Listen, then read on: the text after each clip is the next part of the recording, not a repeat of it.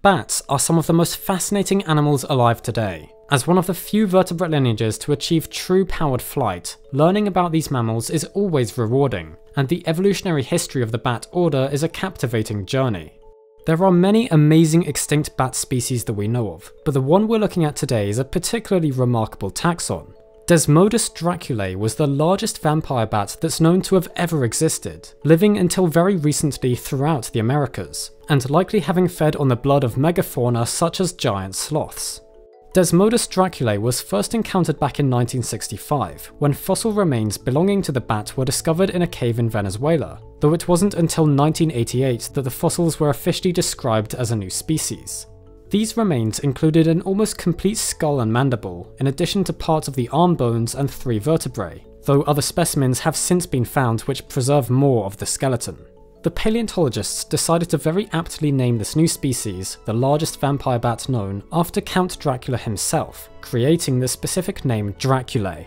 The bat was also found to actually belong to an already known genus, Desmodus, the same as the still living common vampire bat Desmodus rotundus.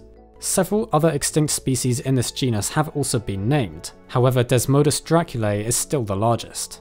Since the initial discovery of this bat in Venezuela, both fossils and subfossils have been found throughout the Americas, from as far south as Argentina all the way to Mexico, and ranging from the late Pleistocene to as recently as possibly just 300 years ago. So how big was Desmodus draculae? Well, it was still a vampire bat, so it's not exactly reaching future predator dimensions, but it was huge for a desmodontine. Looking at the size of its skull, it's likely that the species was capable of achieving a wingspan of around 50 centimeters, and probably a mass of 60 grams. This might not sound all that impressive, but that puts Desmodus draculae in the same realm as the largest of horseshoe bats and even small fruit bats, while most of its relatives are more in the range of 10 to 20 grams, so this was truly a monster among microbats. As I just mentioned, the giant vampire bat had a pretty massive geographic range stretching across the Americas, based on the various different caves its remains have been found in, and the time at which it lived would also have made it coeval with some interesting extinct megafauna.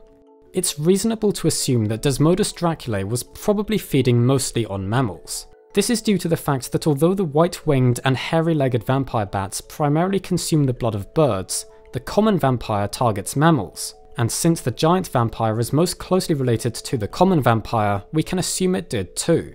That's not to say that it wouldn't also have occasionally fed on birds though, given the chance.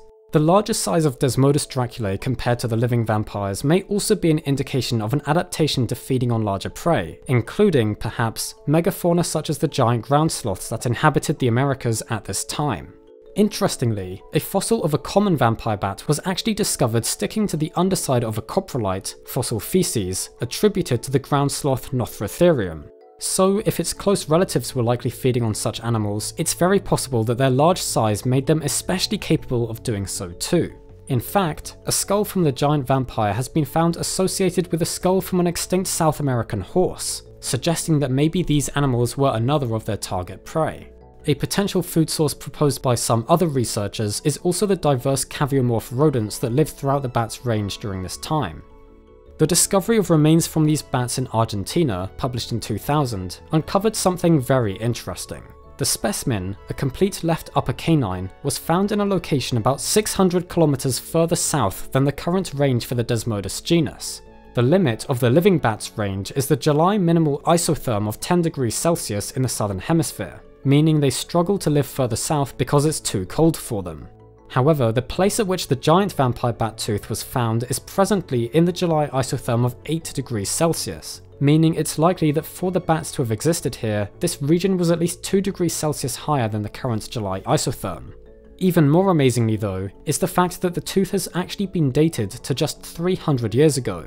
So not only is there some interesting potential climate data, but it also means that we barely missed these animals, and it's even possible that some may still survive today. Researchers have pointed out that reports from local inhabitants of particularly large bats feeding on cattle and horses might, conceivably, be attributed to some surviving population of Desmodus draculae. However, the researchers also note that the cave systems nearby to where these reports originate from had been intensively studied, and no such giant vampire bats were found. Instead, a lot of reports of giant bats can probably be attributed to witnesses over-exaggerating the size of extant vampire bats. Still, it's fun to think that such animals could still be around, and it's especially plausible given the very recent dates of their remains. The reason for this bat's probable extinction is not currently known for certain, but suggestions have been made that it may be due to the extinction of their favoured prey. As they seem to have been particularly suited to feeding on the blood of megafauna, some researchers have proposed that the disappearance of those animals could have had a hand in the bat's extinction, as they were unable to adapt to feeding on smaller prey.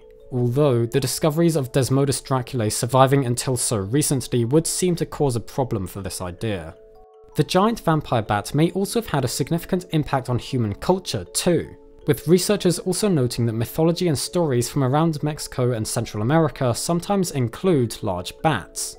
A particularly remarkable example is that of Camazotz, a bat god in Maya mythology.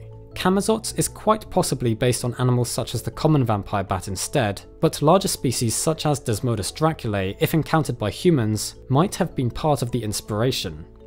So the giant vampire bat was an extraordinary animal. This giant among its relatives would have been an impressive sight to behold, and its possible, though highly unlikely, continued survival grant an air of mysterious appeal to this beast. Hopefully this video has been able to show you how cool bats are. We really should make more content about these remarkable animals at some point. Speaking of things that fly, I'd also like to recommend that you head on over to our partner channel Doug A. James, where Doug has just uploaded his documentary about the Spitfire. He's put an enormous amount of effort into this project, and it's taken a long time to be produced, so we're both very excited for you all to see it. The documentary is all about the journey of the plane, from its beginnings to its major successes and failures, and the impact it had on the war. We really hope you enjoy it. Anyway, a big thank you to our patrons, especially our Dinosaur tier supporters Jan Owen, Corey Peterson, George Vojtek, Persian Boy, Mike Pace, Mayor's World, Dhruv Srivastava, Jacob Stewart, Matthias Bergshire, Nicole Bueno, Pasta, Amanda von Nordek, Mark Fawn, Dominic Bathy, Harry Everett and Alex Hawke. If you would like to find out more about our world, its history, and the wonderful life that surrounds us all, please feel free to subscribe to the channel if you think we deserve it, and if you would like to see more from us.